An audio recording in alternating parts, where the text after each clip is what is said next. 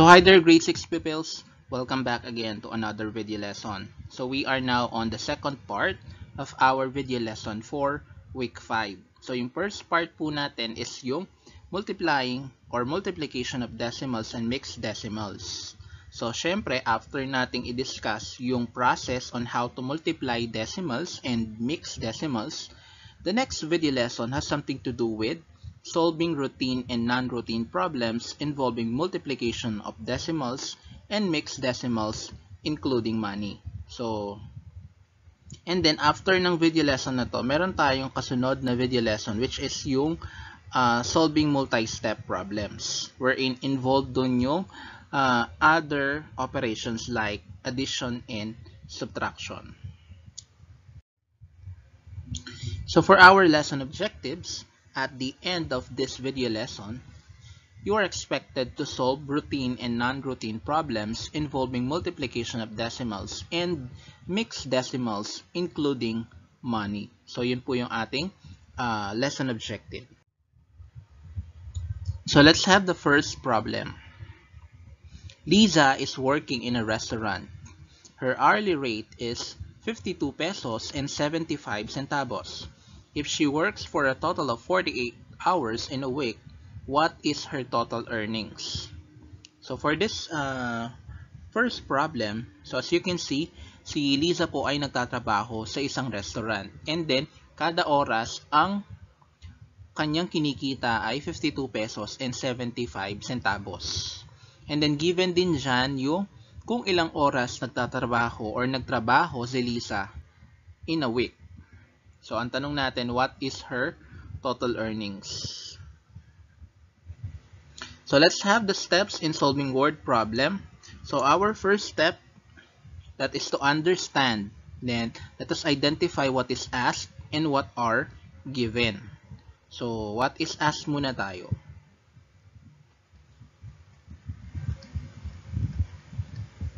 So, ang tinatanong dito is yung total earnings of Lisa.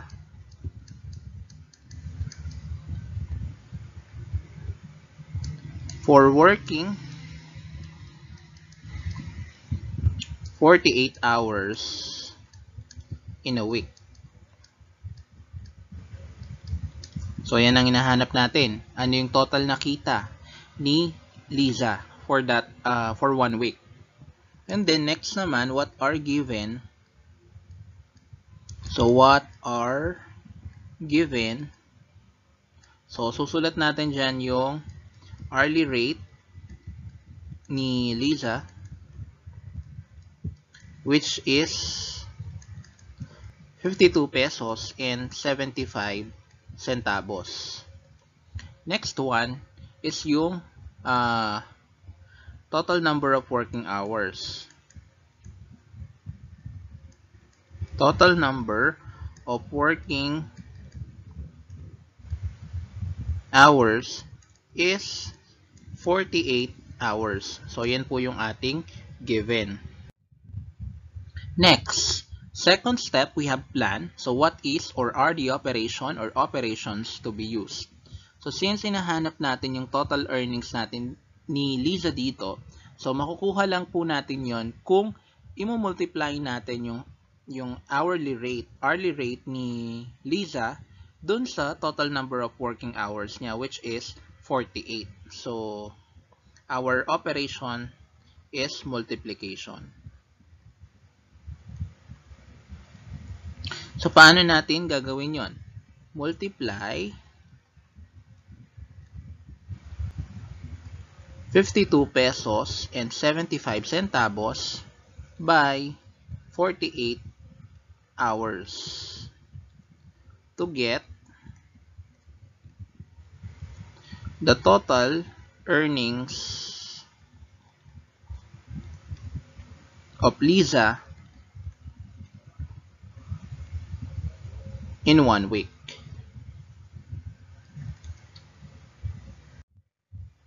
So for the third step, we have to determine or write the number sentence, show the solution, and the complete answer. So for our number sentence, So that is 52 pesos and 75 cents times 48 hours equals N.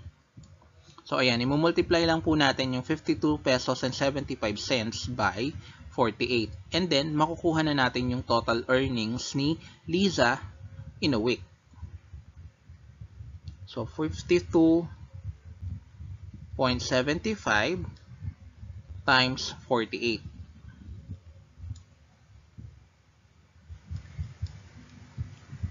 So dito tayo sa 8 muna. So 8 times 5, we have 40. So rewrite 0 and then regroup natin yung 4. So 7 times 8, 56 plus 4, that is 60. So we write 0 and then carry 6. 2 times 8, we have 16 plus 6, 22. So sulat natin 2 and then carry 2. 5 times 8, we have 40 plus 2, 42. Sulat natin 42. Next, dito naman tayo sa 4. 4 times 5, we have 20. So, sulat natin 0 and then carry 2. 7 times 4, we have 28 plus 2, 30. So, 0 and then carry 3. 2 times 4, we have 8 plus 3, 11. So, sulat natin 1 and then carry 1. 5 times 4, we have 20 plus 1, 21. And then for our last step, add lang po natin. So 0, bring down. 0 plus 0, we have 0. 2 plus 0, that is 2. 2 plus 1, we have 3. 4 plus 1, we have 5. And then bring down 2. And then, bilangin natin yung number ng decimal places. So, dito sa 52.75, we have 2. So, magmumove tayo ng 2 decimal places to the left. So, starting dito sa 0, 1, 2. So, our final answer is 2,532 pesos. So, ayan. So, what is that 2,532 pesos? So, yan po yung total earnings ni Liza in a week. So, yung complete answer natin, pwede nating isulat na, therefore,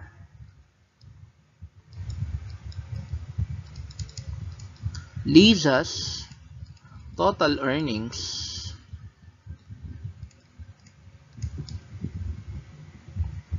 in a week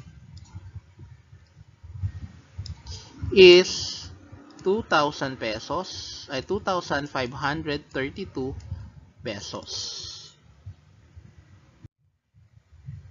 So, for the last step, check and look back, is your solution correct? So, pwede naman nating balikan, i-double check yung ating solution. And then, pwede rin nating i-apply yung division. So, since hindi pa natin na-discuss yung division, so, ang gawin na lang natin is, i-double check or triple check natin yung solution. Anyway, kung may idea naman kayo regarding division of decimals, ang gagawin nyo lang naman, yung 2,532 pesos na nakuha natin kanina na sagot, i-divide nyo lang po by 48. And then, kailangan ang makuha nyo pong sagot is 52 pesos and 75 centavos yung hourly rate ni Liza. So, let's have problem number 2. Mario is a taxi driver. If his average speed is 76.25 kilometers per hour, how many kilometers will he travel for 5.4 hours? So let's have the first step. Identify what is asked and what are given. So what is asked?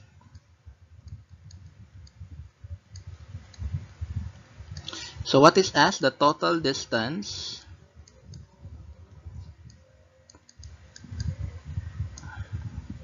traveled by Mario's car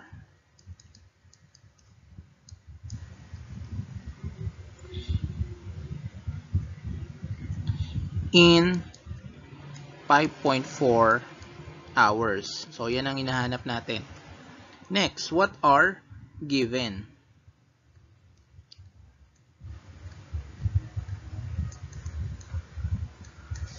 So, yung una natin dito is yung average speed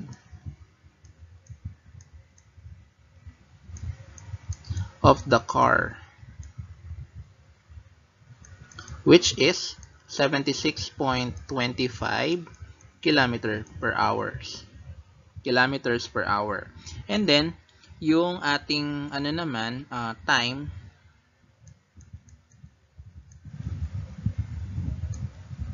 (5.4 hours).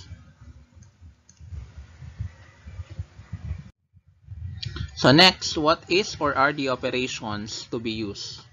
So since sinahanap natin yung kung ilang kilometro ang naitakbo ni Mario na kung saan yung average speed niya is 76.25 kilometers sa loob ng 5.4 hours. So we will use multiplication.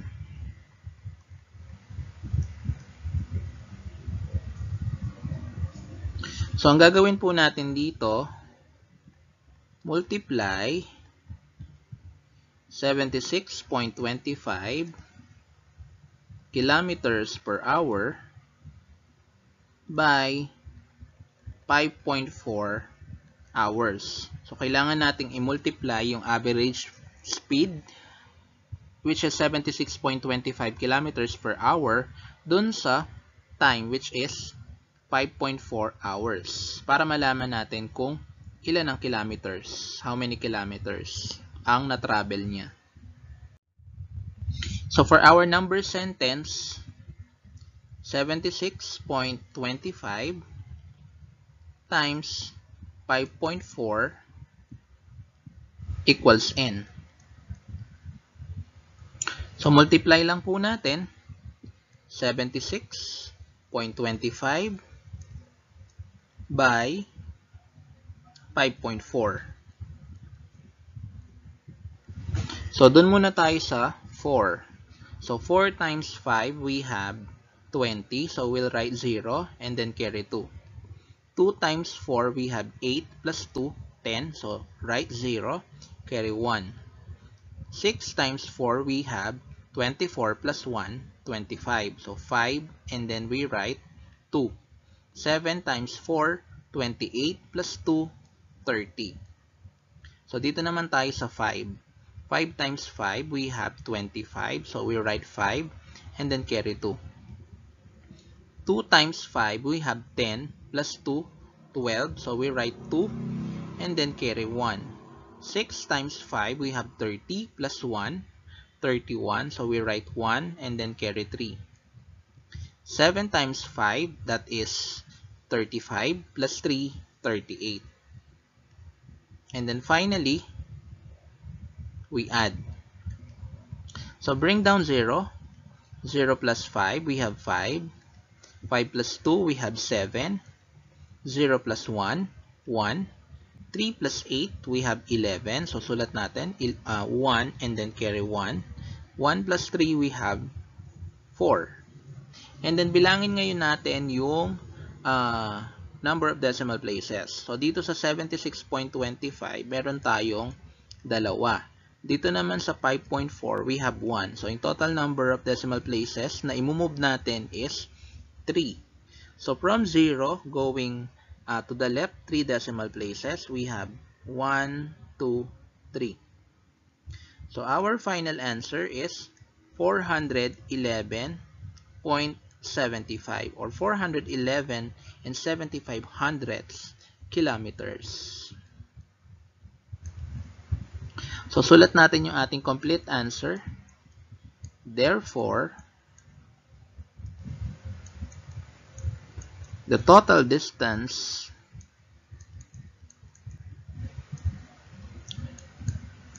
traveled by Mario's car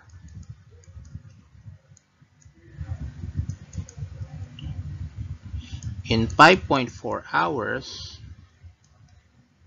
is 411.75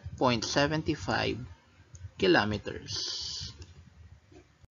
So, para i-double check yung sagot, pwede nating i-divide yung nakuha nating sagot na 411.75 kilometers by 5.4 hours.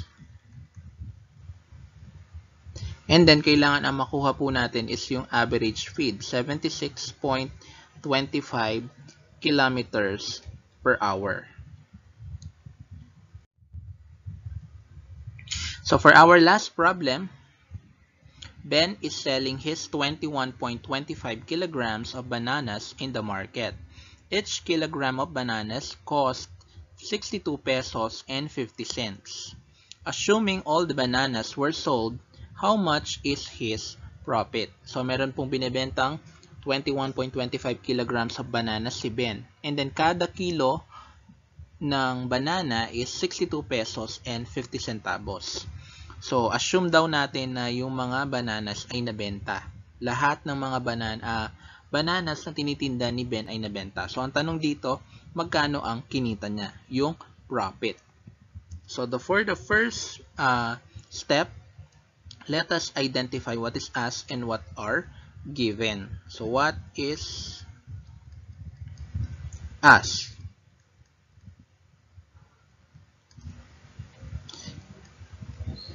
The total profit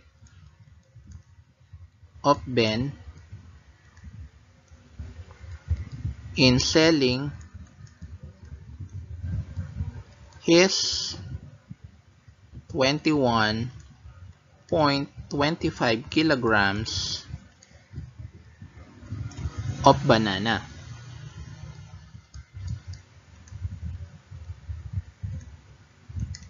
Next, what are given? So, yung given natin dito, 21.25 kilograms of bananas, and then 62 pesos and 50 centavos. Ito yung price of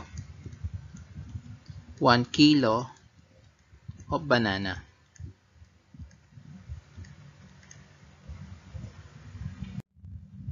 Next step, what is or are the operations to be used? So, ganun pa rin, multiplication.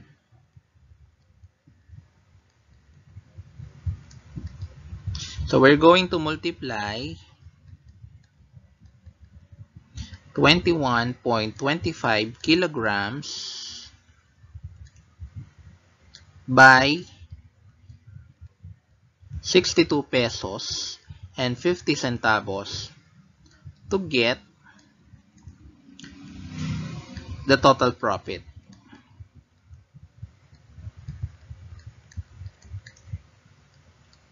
Of Ben.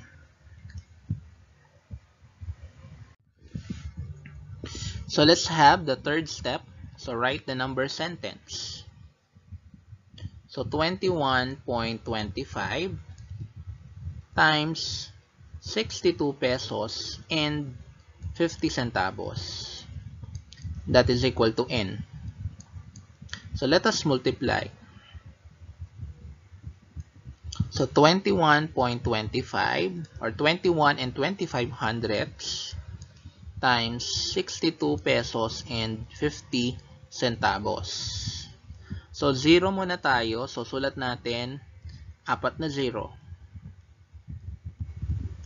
And then doon naman tayo sa 5. So 5 times 5 we have 25. So sulat natin 5 and then carry 2. 2 times 5 we have 10 plus 2, 12. So write 2 then carry 1. 1 times 5 we have 5 plus 1, 6. And then 5 times 2 we have 10. So we write 10. Next, dun tayo sa 2. 2 times 5 we have 10. So we write 0 and then carry 1. 2 times 2 we have 4 plus 1. So 5. And then 2 times 1 naman, that is 2. 2 Times 2 naman, 4. Finally, dun tayo sa 6.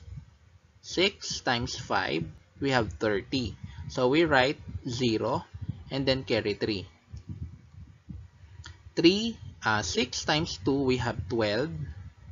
Plus yung 3 na kinary natin. So, we have 15. So, write 5. And then, carry 1. 6 times 1, we have 6 plus 1, 7. And then, finally, 6 times 2, we have 12. And then, final step, we add. Bring down 0. 0 plus 5, we have 5. 2. 0 plus 2 plus 0, we have 2. 6 plus 5, that is 11. So, we write 1 and then carry 1. 1 plus 2 plus 5, we have 8. 1 plus 4, 5. Plus 7, 12. So, we write 2 and then carry 1. 1 plus 2, we have 3. And then bring down 1. So, last step, bilangin po natin yung decimal places. So, number of decimal places. So, dun sa 21.25, meron tayong dalawa. Same with 62.50. Dalawa din. So, the total number of decimal places that we are going to move is 4. So, starting from 0, going to the left, so 1, 2, 3, 4. So, our final answer, 1,328 and 125 centavos na pwede po nating i-round up.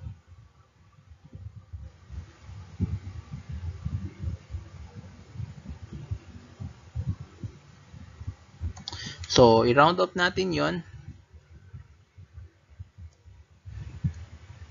1,328 pesos and 13 centavos. Therefore, Ben's total profit in selling bananas is 1,328 pesos and 13 centavos. So, to check our solution, inakuha natin na 1,328 pesos and 125 centavos or 13, i-divide lang po natin sa 21.25 kilograms. And then, kailangan ng makuha po natin is yung 62 pesos and 50 centavos na price ng isang kilo ng banana. So, for the next video lesson, we shall now proceed to solving multi-step problems involving multiplication and addition or subtraction of decimals, mixed decimals, and whole numbers, including money. So, ngayon, diniscuss lang po kasi natin is problems involving multiplication of decimals. So, next video lesson naman, meron na pong dalawang operations na involved. Maaring addition o kaya naman subtraction.